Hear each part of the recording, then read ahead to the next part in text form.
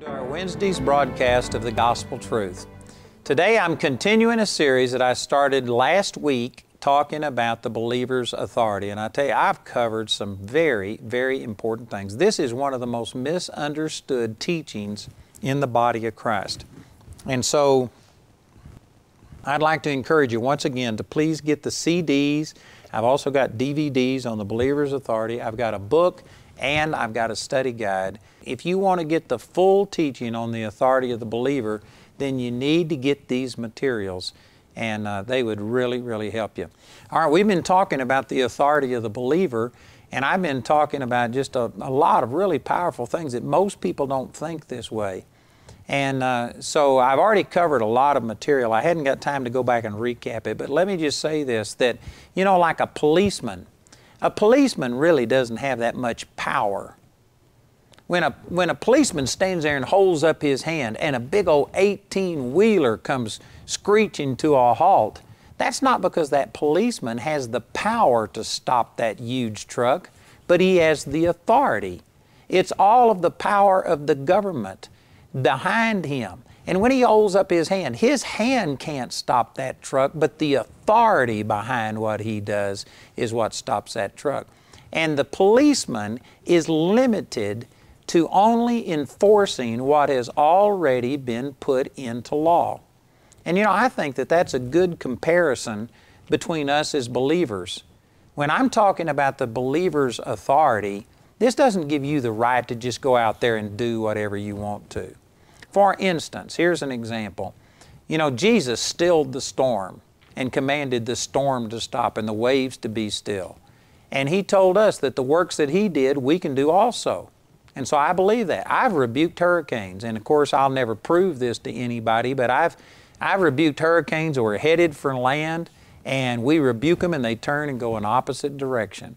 And of course the unbelievers will say coincidence, but I've seen this happen. I've rebuked rain and command rain to stop. I've commanded storms to stop. I've commanded tornadoes to leave, and they have left. And I believe I have that power, but at the same time, it's not up to me to just influence this and release this power and use this authority however I want to for selfish purposes. There is a right and a wrong way to do it. For instance, if I remember, I forget the exact year, but I used to live in the Dallas-Fort Worth area, and I remember when I was a kid and just got turned on to the Lord, they had I forgot what they called it, but it was something like Dallas for Jesus or something, and they had hundreds of thousands of Christians come in from all over the world, and they just flooded the Dallas-Fort Worth metroplex. Many of them were living in tents. Many of them were just sleeping out, and they were camping in their cars. They had campers. I mean, all of the hotels were taken, and nearly every square inch was taken with all of these young people that came together for this rally about Jesus. And during this rally, we had torrential rains. I mean, it rained buckets, and people, their tents were washed away, and of course all of these people were praying for good weather for this event. And I remember watching on a news broadcast, a news reporter went up to one of these people that their tent had washed away. It had rained on them, and he said, "I thought that y'all have prayed about this, and God didn't answer your prayers." And this reporter was asking this in a way that was antagonistic, trying to show that, see, that there isn't a God, and God doesn't answer prayers. None of this stuff works. He says, if there was really a God, and if He answers prayer, then why didn't He answer your prayers about this weather? And this person, I thought, was really smart. They said, well, we did pray that we would have good weather, but you know, we've been in a drought, and the way I look at it is there was probably 100,000 young people praying that we wouldn't have rain. There was probably 1 million farmers praying that we would have rain. Says they just won out. And I thought that was really wisdom. And you know, from that, I've taken a lesson that I do believe I can rebuke storms. I do believe I have that power because Jesus did it and I did it. But I can't do it in just a selfish way. I can't do it for selfish purposes because I want to go have a picnic. And we've been in drought, and there's 100,000 people praying that we'd get rain, but it would mess up my picnic. And so I rebuke the rain, and God is going to answer that prayer and thwart the prayers of all these other people. See, you can't use this authority and power that God has given us in a selfish way. You know, there's many scriptures. Jesus said, take up your cross and deny yourself and follow me. And there's just many, many scriptures that talk about that we need to put God and His will ahead of our own will. And if you take this teaching that I have on the authority of the believer and you start finding out that you can do things, you cannot enforce your authority if it goes contrary to something that God has said. And again, I sometimes do this with people that I don't have authority over you. I've got authority over demons, but I don't have authority over people. And I have students that come to me all the time, and they just expect me to get them well based on my faith. But you know, they have authority. And what are they believing? And I've learned that I can't just impose my will or even God's will upon them against their authority. And many times people are doing things that give Satan a direct inroad into your life. For instance, James chapter 3 verse 16 says, where envying and strife is, there is confusion and every evil work. Envy and strife opens up a door to anything that the devil wants to do in your life. And so I may want you healed. God may want you healed. And I have authority and power, but you also have authority and power. And if you choose to continue in strife, you just throw the door wide open to the devil. In a sense, hope you understand what I'm saying here, he's got a legal right to oppress you because you have cooperated with him. You got offended. You have unforgiveness, bitterness, strife in your heart, and you just opened up a door to the devil. And I don't care how much authority and power I have, it's not going to overrule your personal authority and power over your life. And so people come to me and want me to just produce healing in them, but there is a direct inroad. They have given authority to the devil, and I just can't override that. God Himself will not do it. I know some of you are thinking, man, this isn't true. Well, look at this passage of Scripture in Mark chapter 6. This is when Jesus went into His own hometown of Nazareth, and when He preached, it says in verse 3, Mark 6:3, is not this the carpenter, the son of Mary, the brother of James and Joseph and Judah and Simon? Are not his sisters here with us also? And they were offended in Him. But Jesus said unto them, a prophet is not without honor, but in his own country and among his own kin and in his own house. And He could there do no mighty work, save that He laid His hands upon a few sick folk and healed them. And He marveled because of their unbelief. This exact same story is given in Matthew chapter 13. And they were offended in Him, but Jesus said unto them, a prophet is not without honor, save in his own country and in his own house. And He did not many mighty works there because of their unbelief. This says that their unbelief stopped Jesus. And when you put that together with Mark chapter 6, where it says He could do no mighty work, the reason He didn't do many mighty works is because He couldn't. He would not force a person to receive. You have authority, and you have more authority over yourself than I have over you. Even God Himself will not impose His will on you against your will. He will woo you, He will draw you, He will pressure you, He will do things, but ultimately you have the choice. If you want to go to hell, if you want to live in sin, if you want to live in rebellion, if you want to be bitter and sick and whatever, God will not allow me to force God's will upon you. You can choose. And right here you see that Jesus could do no mighty works because of their unbelief. Not that He wouldn't do it, He couldn't do it. And it all goes back to an authority issue. You have to give me or God or anyone the authority to have influence in your life. You know, again, most people don't think this way, but once you get into the Word and you begin to learn these principles, it changes the way you think. But I've told our students many times, I said, I've dealt with tens of thousands of people. I've seen characteristics of people who are not seeking the Lord, people who are offended, people who are in unbelief, people who are bitter, whatever. And I've seen these things in people so often. I tell our students, I know that many of you are just like a bomb waiting to explode. You've got attitudes in your life that are wrong.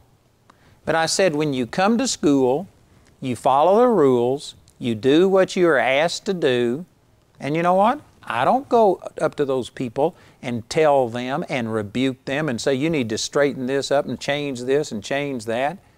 I don't tell people that because, you know why? Because they didn't give me the authority. I don't have the authority over other people to just go up and do this. Now, when they're in school, they have submitted to my authority and to the leadership that I've put in place. And if somebody was to do something in school that was influencing other people and causing problems, I'd deal with it.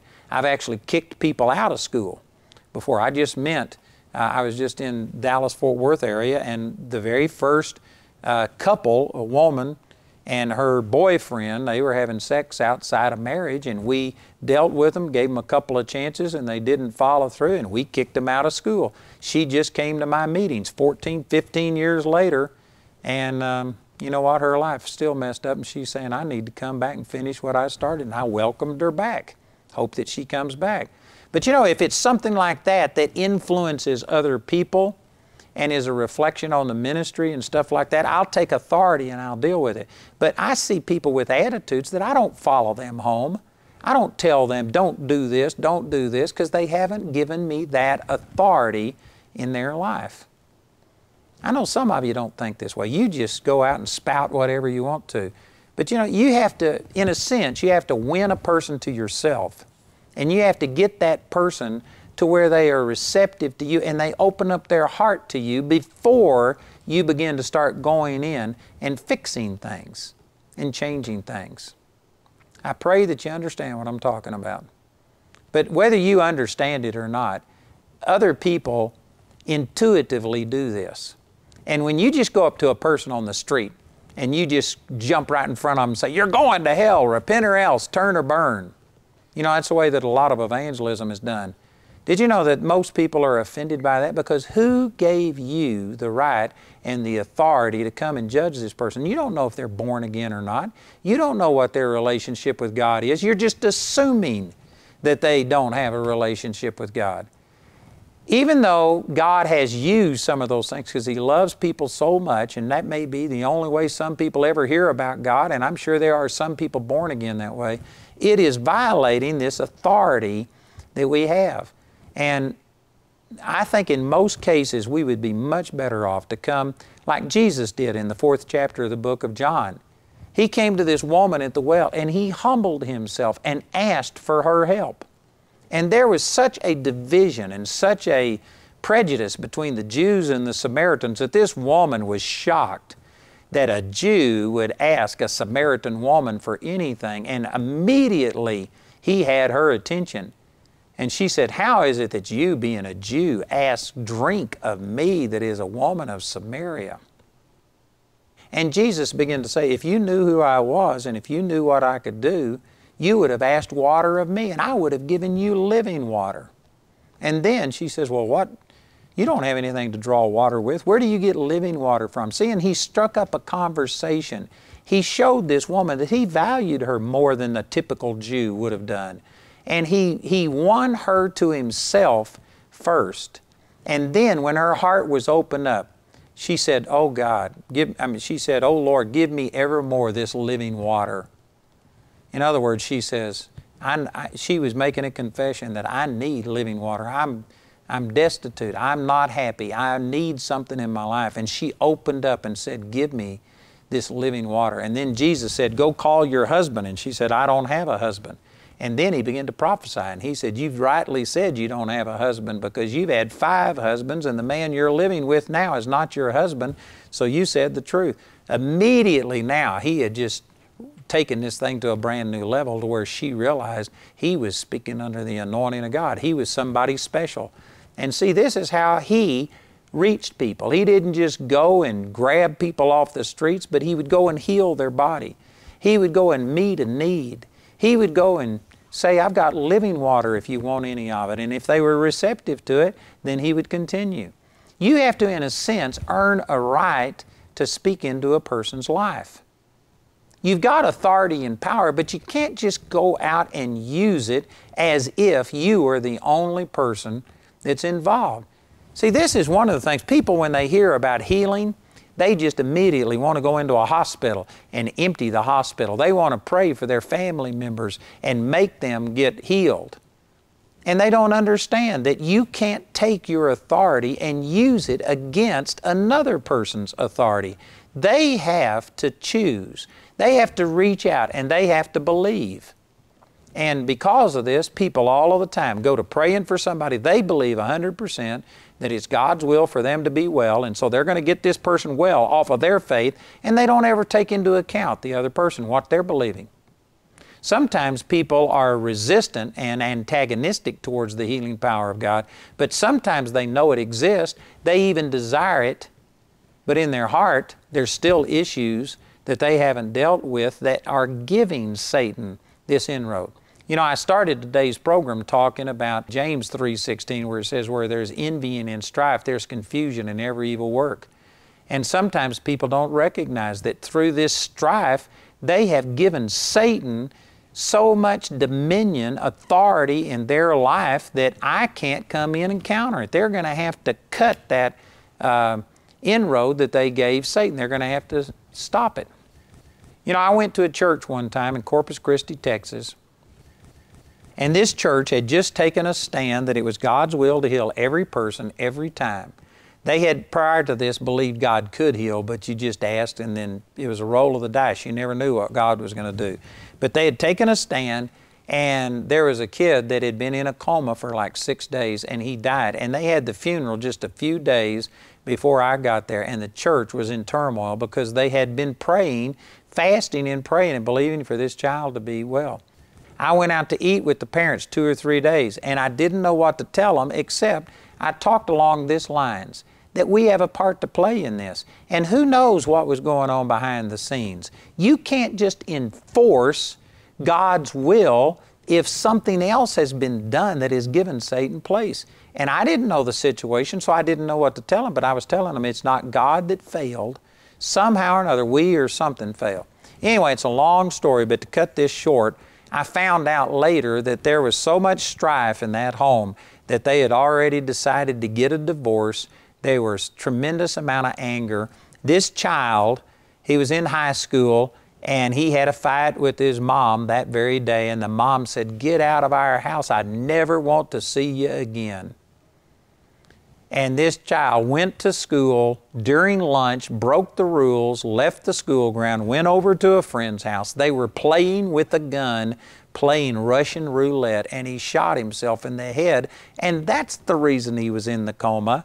And even though the church fasted and prayed, you know what? There was a direct inroad through all of this strife that was given to the devil, and they just couldn't overcome that with their fasting and prayer.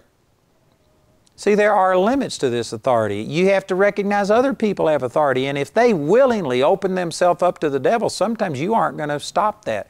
Your relative may have Alzheimer's or dementia or something like that, and you think this is terrible and I've got to do something about it. But has this person consistently for 20, 30, 40, 50 years been rejecting the supernatural power of God, has been neglecting their spiritual life, has been sowing seeds for this? Maybe they've been afraid of this their entire life, and they have been releasing a negative power of fear for this. And then you're going to come into their life and just instantly override 50 years worth of them believing? See, it doesn't work that way. You have to take into account that you're like a policeman. You can't just enforce your own whims. You have to follow the laws.